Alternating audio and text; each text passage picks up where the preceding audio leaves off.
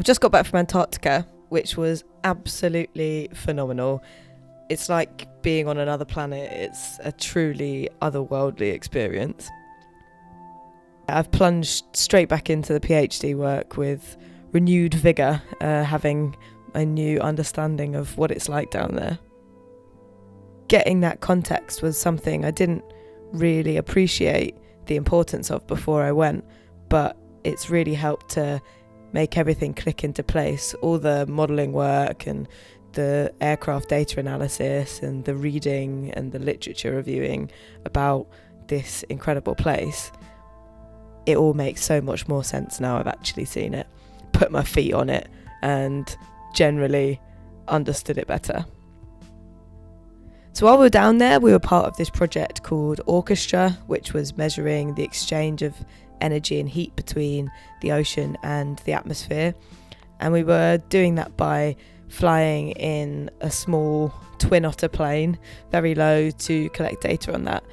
And if you're interested, you can check out my 60-second science video, which is on my YouTube channel and also on the BAS website if you want to search for that. Even flying over the Peninsula Mountains was unbelievable. The views are breathtaking.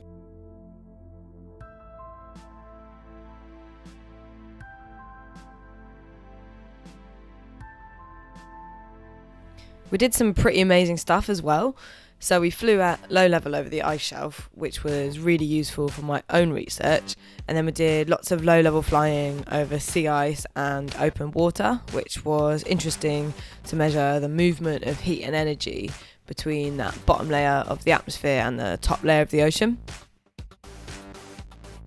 And most excitingly, I think, we did the first ever science flight between the ice shelf edge and the new iceberg A68, which broke off from the rest of Larsen C in July 2017. So we're the first ever people who've been able to fly in that gap and take measurements.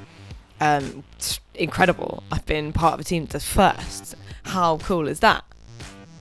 Of course, I wasn't flying all the time, and when I wasn't, I was part of the MET team. So that's the meteorology team, who do the observations for aircraft, field operations, day-to-day running of the station.